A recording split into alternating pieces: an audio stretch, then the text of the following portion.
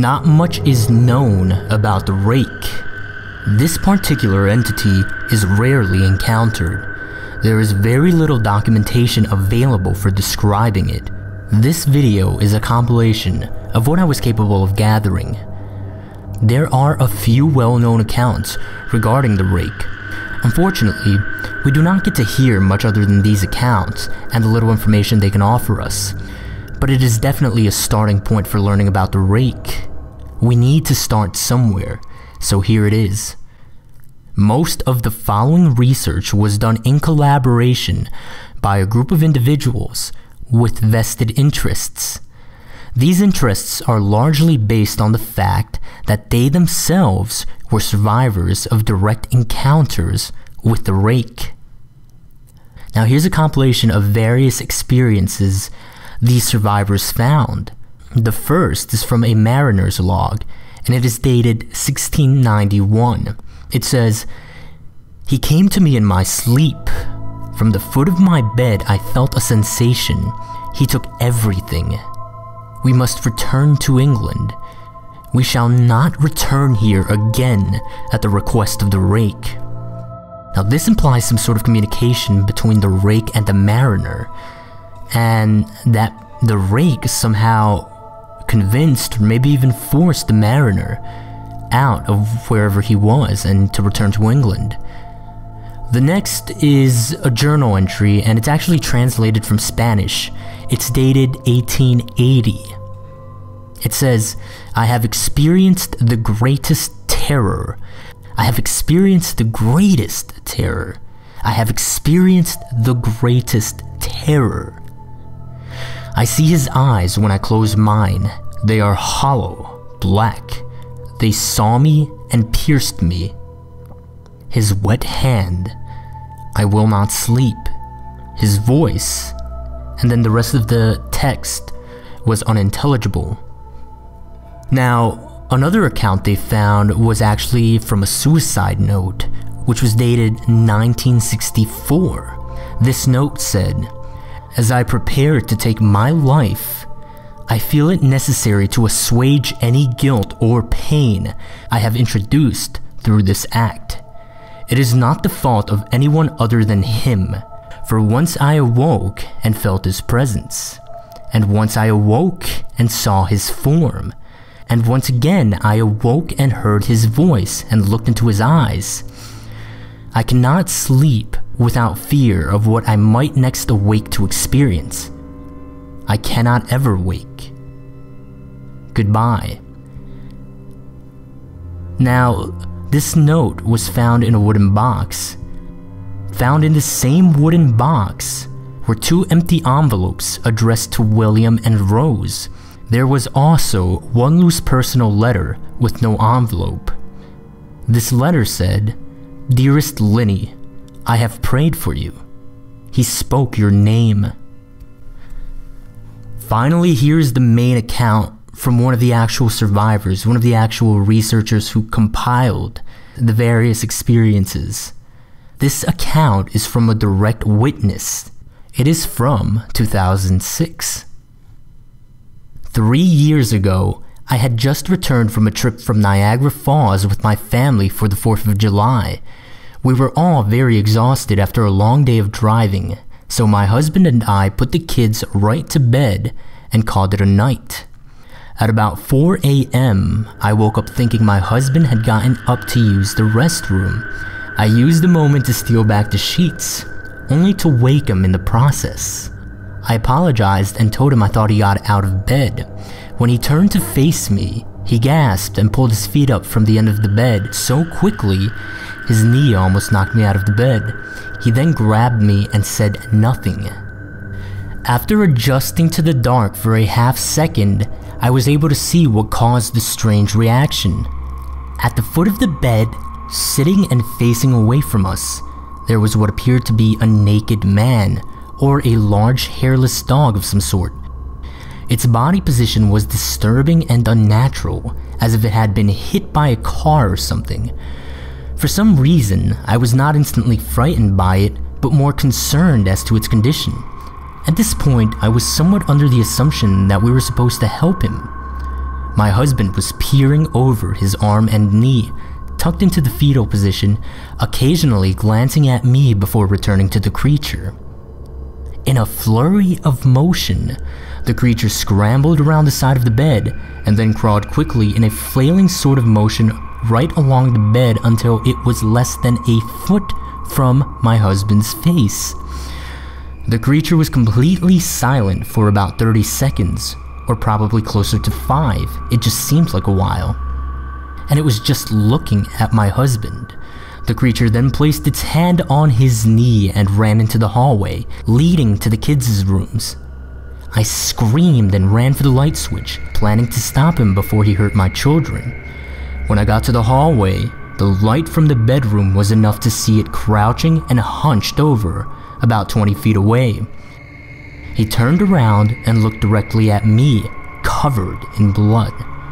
I flipped the switch on the wall and saw my daughter Clara.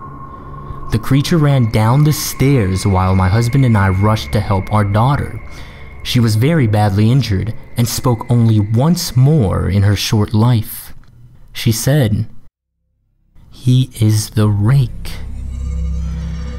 My husband drove his car into a lake that night while rushing our daughters to the hospital. They did not survive. Being a small town, news got around pretty quickly. The police were helpful at first, and the local newspaper took a lot of interest as well. However, the story was never published, and the local television news never followed up either. For several months, my son Justin and I stayed in a hotel near my parents' house. After we decided to return home, I began looking for answers myself. I eventually located a man in the next town over who had a similar story. We got in contact and began talking about our experiences. He knew of 2 other people in New York who had seen this creature we now refer to as the Rake. It took the 4 of us about 2 solid years of hunting on the internet and writing letters to come up with a small collection of what we believe to be accounts of the Rake. None of them gave any details, history, or follow-up. One journal had an entry involving the creature in its first 3 pages, and never mentioned it again. A ship's log explained nothing of the encounter, saying only that they were told to leave by the Rake. That was the last entry in the log. There were, however, many instances where the creature's visit was one of a series of visits with the same person. Multiple people also mentioned being spoken to, my daughter included. This led us to wonder if the Rake had visited any of us before our last encounter. I set up a digital recorder near my bed and left it running all night, every night, for 2 weeks. I would tediously scan through the sounds of me rolling around in my bed each day when I woke up. By the end of the 2nd week, I was quite used to the occasional sound of sleeping while blurring through the recording at 8 times the normal speed. Even so, this still took almost an hour every day. On the first day of the 3rd week, I thought I heard something different. What I found was a shrill voice. It was the Rake. I can't listen to it long enough to even begin to transcribe it. I haven't let anyone listen to it yet. All I know is that I've heard it before, and I now believe that it spoke when it was sitting in front of my husband.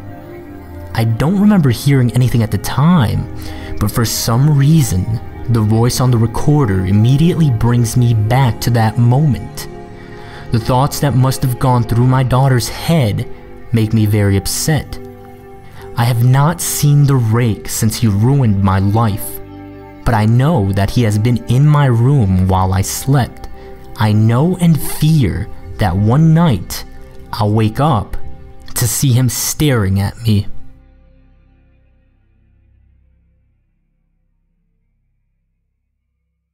Beyond these accounts and the compilation of these experiences, there is very little information regarding the Rake, except for a few other things.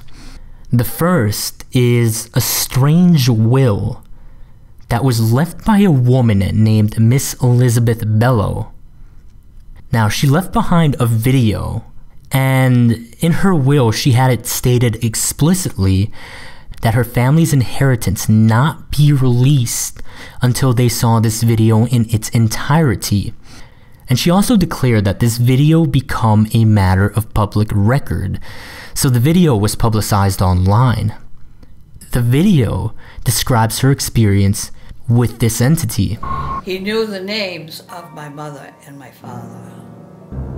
He said that he knew what they dreamed, and that they knew he was called the Rake. I'm just going to go ahead and put the link to it in the description. I really suggest watching it because it is pretty offsetting. But it has the potential to provide some more information regarding what the Rake is and how it behaves. On a disturbing note, as of October 28th, 2011, which is the time her entire family first viewed this video, 5 of Miss Bellows' relatives have passed away. There is one more potential connection to consider. The Rake may have some sort of connection to the Slender Man, or the Slender Man may have some sort of connection to the Rake. The hypothesis here comes from Sigma radiation. Sigma radiation is a strange energy signature that was found in the bloodstream of victims of the Rake. This very same energy signature was found in a cloth left behind at the scene of one of Slender Man's victims. This energy signature has never in history been encountered before. In fact, radiation might be a misnomer because it isn't radiation as we know it. The people who labeled it simply needed to give this energy signature a label, so they called it Sigma radiation. Beyond this, there is not much known about this relationship or this connection between the Slender Man and the Rake. But it is definitely something that needs to be kept in mind and probably will need further research and investigation. So as you can see, we currently have very little to go on. The connections to Slender Man seem to be the most recent data gathered about the Rake. Perhaps further investigation into this relationship will yield useful information. However, anyone doing any such investigation should remain cautious. We do not know exactly how or why these beings behave the way that they do, but if we seek to prevent further dangers and prevent further victimization, then we must push forward in our exploration of this phenomenon.